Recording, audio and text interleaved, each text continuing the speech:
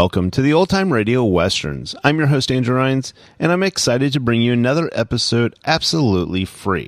This episode is one of many released every month, totaling over 80 episodes so far. Each one is meticulously digitally restored and stored in the cloud for your convenience, a process that incurs costs. To help cover these expenses, you might hear some advertisements throughout the episode. While we do retain the original commercials for historical authenticity, you may also encounter modern ads, which help keep the lights on. If you prefer an ad-free experience, we offer a couple options. You can listen to the episodes on YouTube. You can also support us by becoming a patron on our Patreon page. For more information, go to otrwesterns.com/donate. Again, otrwesterns.com/donate. I do want to emphasize that we are committed to providing this content to you for free, but also we have to be transparent about the financial realities to bringing this to you. Now, let's get into this episode. This episode is going to be Gunsmoke. Original air date is May 18th, 1958, and the title is The Stallion. Hope you enjoy, and again, thanks for listening.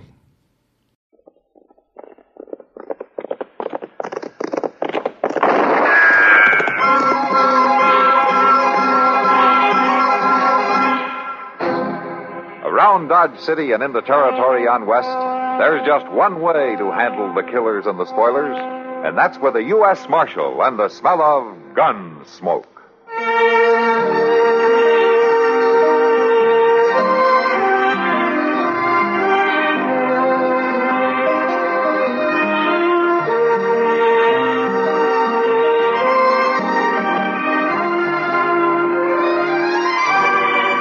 Gunsmoke, starring William Conrad, the story of the violence that moved west with young America, and the story of a man who moved with it. I'm that man, Matt Dillon, United States Marshal. The first man they look for and the last they want to meet. It's a chancy job, and it makes a man watchful and a little lonely.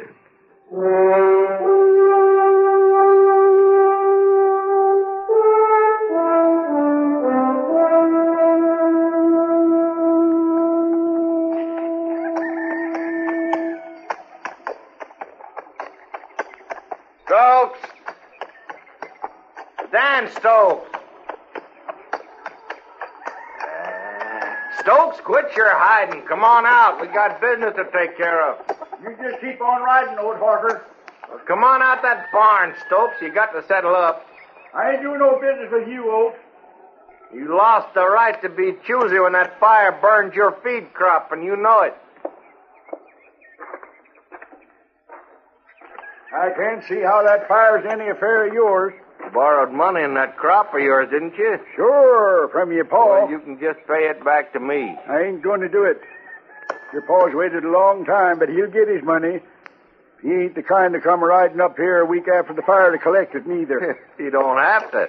I'm doing it for him. Well, you ain't going to get it from me. Oh. Now, you listen here, Stokes. I took over Pa's business. Everything that's coming to him is coming to me now. You mean you foreclosed on your own pa? Yeah. I got a paper here, all stamped legal, says I can collect what's owing to Pa.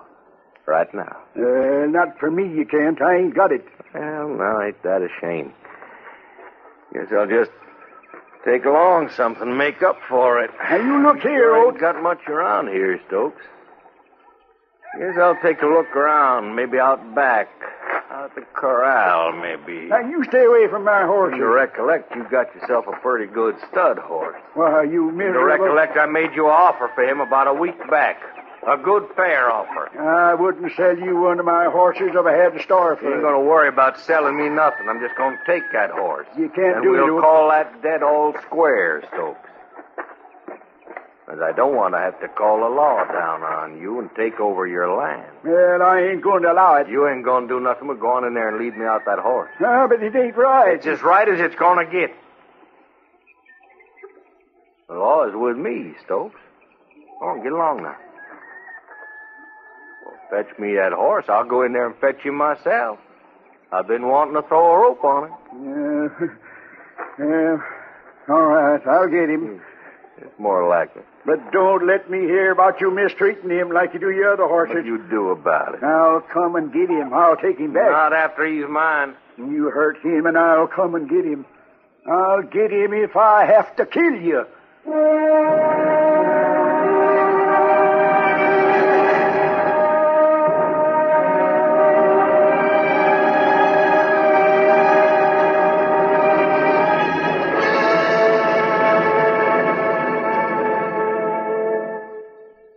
Because Elijah Cuddlestone was what you might call a grassroots politician, his support was constantly in demand. Here's part of his public reply to one such request. I will not climb aboard his bandwagon. I say his bandwagon is one I will never be on. You hear? Yeah, I won't support a man whose policies never have, that is, they have never reflected the will of the people. Well, Elijah laid it right on the line, didn't he? The phrase on or aboard the bandwagon that he used had a political origin that was literal. Politicians and local leaders actually would climb aboard the bandwagon that carried the band and various vote-for type signs used by campaigning politicos in parades and so forth. In this manner, they physically displayed their support for the individual and his cause. Even though the band, the wagon, and the practice were long familiar to pre-election politics in America, the phrase dates only from around the turn of the century.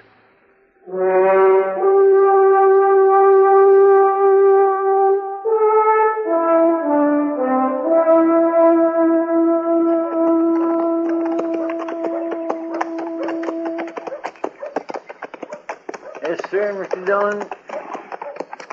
Yes, sir, like I say, there's times when a man just sort of sinks back into himself and thinks about things, you know. Yes, sir, it comes over me every so often. It's a time when I get to studying and figuring and don't want to talk much. Just kind of lost in thoughts, you might say. Yeah. I declare sometimes I go on being quiet like this for days, Mr. Dillon, days at a time. I don't hardly say nothing at all. Just sit back and think about the world and all that. Don't hardly talk at all. You ever get that way, Mr. Dillon? Not talking? Guess you didn't hear me, Mr. Dillon. I asked you a question. I say, do you ever get that way? I'm sorry, Chester. I guess I was just sunk back in myself thinking and not talking. Well, now, you see, that's what happens to me, too. I get it.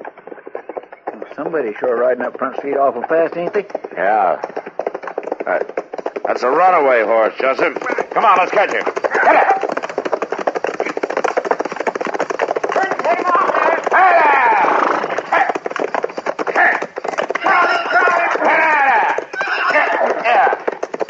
Slow down, boy. Come on. I got him, Chester. Slow down. But he sure was heading out of town. Yeah. I sure was.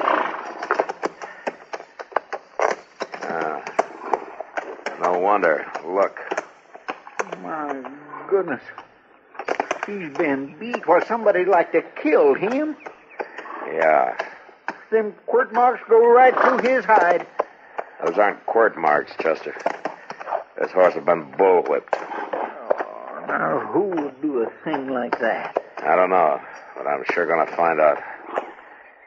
Come on, let's take him over to the livery stable. Yes, sir. Come on.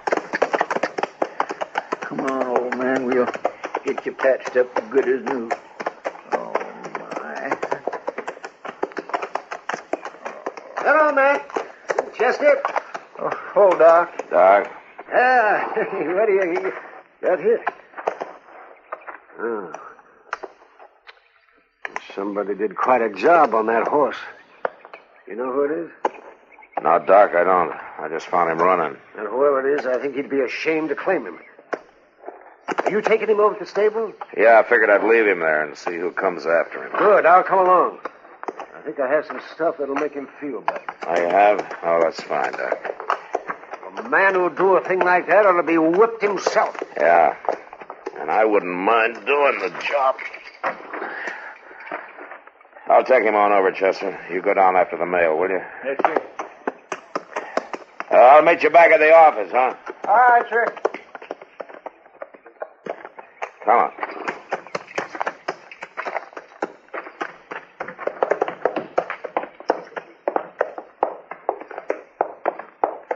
Hello, Marshal.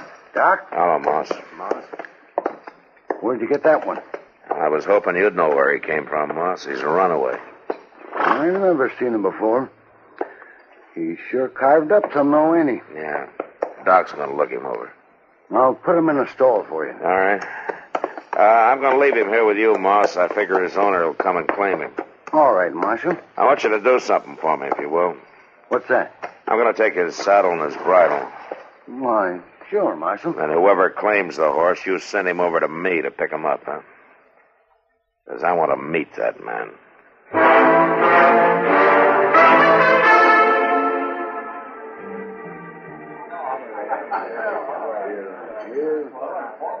You want another beer, man? No, thanks, Kitty. Besides, at the rate you're selling it tonight, looks like you might run out. The boys are worked up a real good thirst, all right. Now, that doesn't exactly make you mad, does it? No, not as long as they can pay for it. Marshal Dillon. Oh, hello, Dan. Kitty, you know Dan Stokes. Oh, sure. Hello, Dan. Have a chair. Thank you, ma'am. You want a beer, Dan? Oh, no thanks, Miss Kitty. Marshal, I got something to ask you. What is it, Dan? I want to know something, Marshal, legal-like. Well, I'll help you if I can. I want to know, can a man come up with a paper in his hand and take your horse? Can he do that, Marshal? Well, that depends, Dan. Did you owe him something? No, not him, Marshal. Not ever him. He just wanted that stud horse. Oh? You better tell me about it. Well, it's that Oat Harker. I never owed him nothing, but I did owe his paw. He says he took over his paw's business and he come with a paper and took my horse. Had he tried to buy your horse? Yeah, he sure had, but I wouldn't sell. Not to him. Oh, why not? Because he's a mean man, Marshal. A mean man with animals. I don't sell my stock to people like him. Now I'm going to get him back. I'd like to do it legal-like, but I ain't too particular. Yeah. Dan, what did your horse look like? Oh, he was a real good stud horse, Marshal. A big roan with a blaze. I raised him from a foal. No man's going to harm him. Yeah. Well, I'll tell you, Dan, I'll look into it. Now, Harker may be within his rights, but I'll see what I can do. Marshal, you know Oat Harker? You might say that we've had kind of an introduction, yeah. Well, I'd like to stay on the right side of the law, but I don't aim to have that horse hurt, and that's for certain. Well, thanks, Marshal. Goodbye, Miss Kitty. Goodbye, Dan. So long, Pat. Matt, was that the horse you told me about? The runaway you found this morning? Yeah. Are you going to tell Dan Stokes about it? I'm going to wait and see if Oat Harker shows up to claim him, Kitty.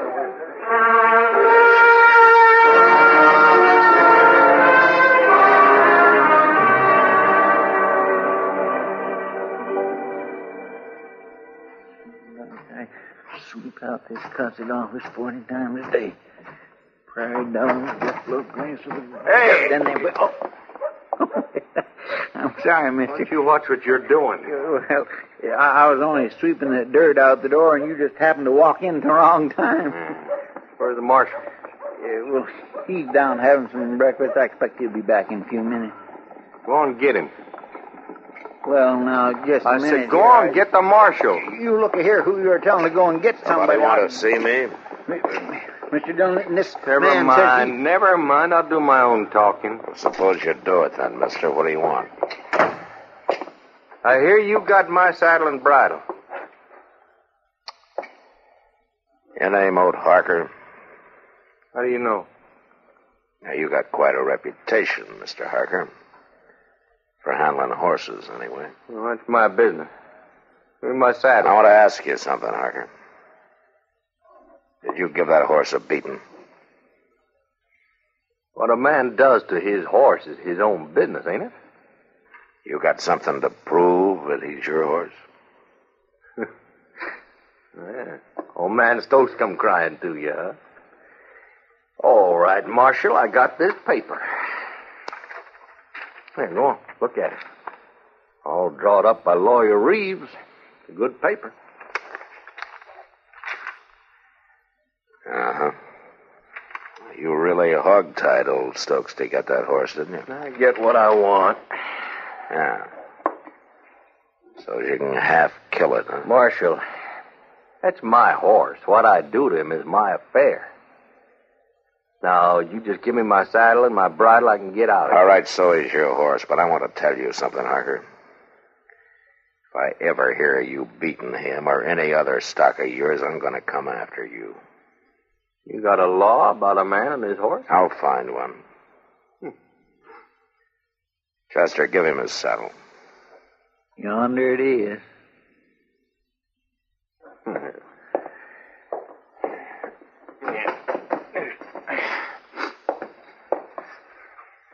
Now, you get out of here. Sure didn't know you had such a kind heart, Marshal.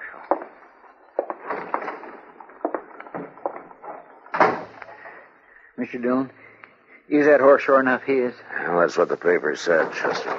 Oh, morning, Matt. Oh, Chester. Doc, Say, Matt, who's that fellow that came out of here carrying a saddle and a bridle? that was Ode Harker, Doc. He's on his way over to the livery stable to get that runaway. It's his horse. Well, he's too late. What do you mean? The horse is gone. What? And I went over there a little while ago to see how he was coming along, and he wasn't there. Well, where is he? Stolen, according to Moss Grimmick. But it seemed to me he didn't care at all. He said he figured the horse would be better off back where he belonged. Yeah. All right, come on, Chester. Get your stuff together. Yes, sir. You know where you're going, Matt? Yeah, Doc, and I just hope I'm not too late.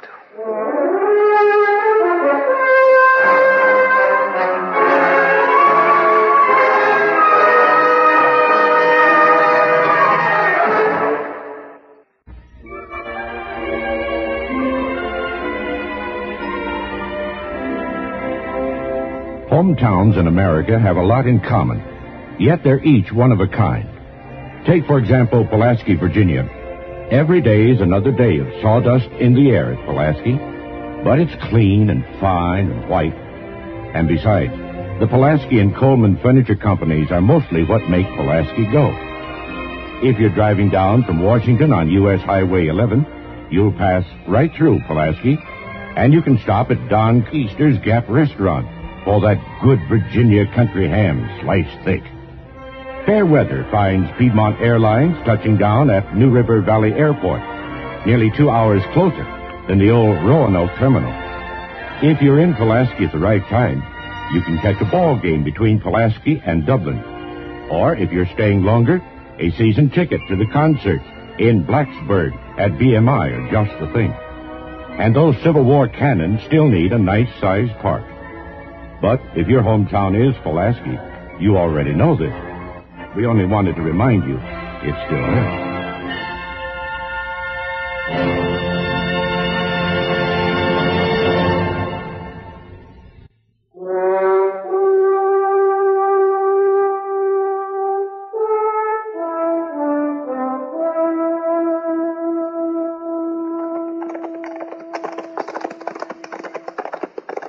Reckon we'll get there in time, Mr. Dillon? I don't know, Chester. Old Harker had a few minutes on us, and that's all he'd need. Yeah. We'll ride right on out to the corral, huh? Wait, Mr. Dillon. Huh? Look over there on the ground. Where? That's old man Stokes. Yeah. Oh. Dan? He's all beat up, Mr. Dillon. Dan. It's Matt Dillon, Dan. Can you get on your feet? Sure. Here, let me help you. Sure, Marshal. How'd Harker do this to you? Keep him away from my horse, Marshal. He's back there with my horse. You killed that horse, sure. Are you all right? Oh, yes, I'm all right. You go get him, Marshal. Keep him away from my horse. All right, Dan. All right. You just stay here and take it easy, huh? Come on, Chester. Yes, sir.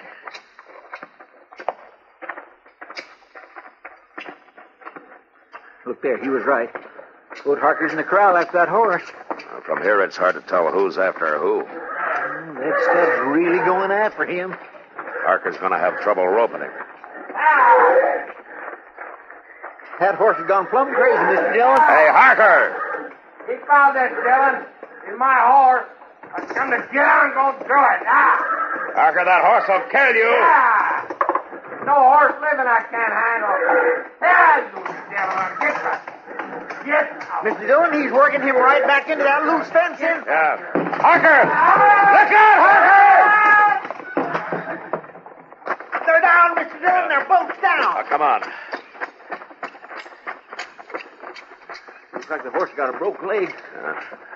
We'll try to drag Harker out from under him. Yes, sir. You get over on that side. Now, here, let me lift up on this. A little more. He's caught on the fence. There. Come on. Yeah.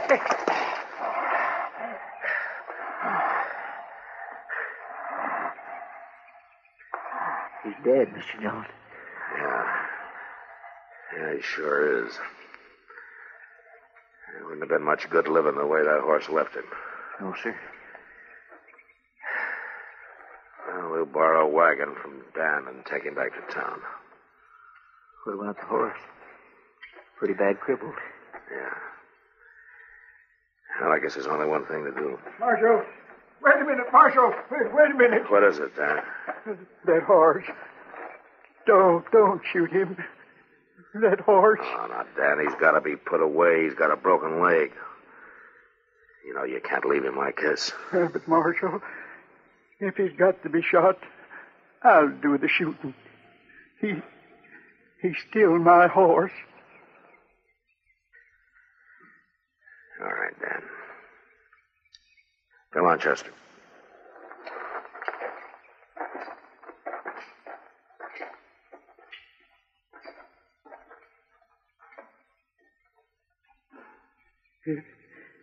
It don't seem fair that you had to suffer. I'm awful sorry, boy.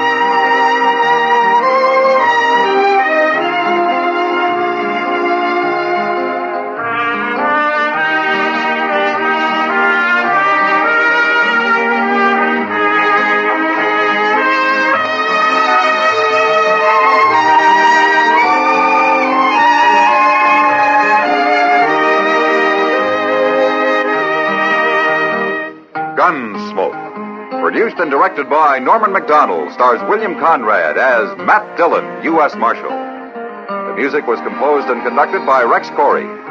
Sound patterns were composed by Ray Kemper and Bill James. Featured in the cast were Parley Bear as Chester, Howard McNear as Doc, and Georgia Ellis as Kitty.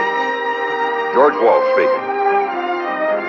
Join us again next week for another story of the western frontier of America in the 1870s on Gunsmoke. This is the United States Armed Forces Radio and Television Service.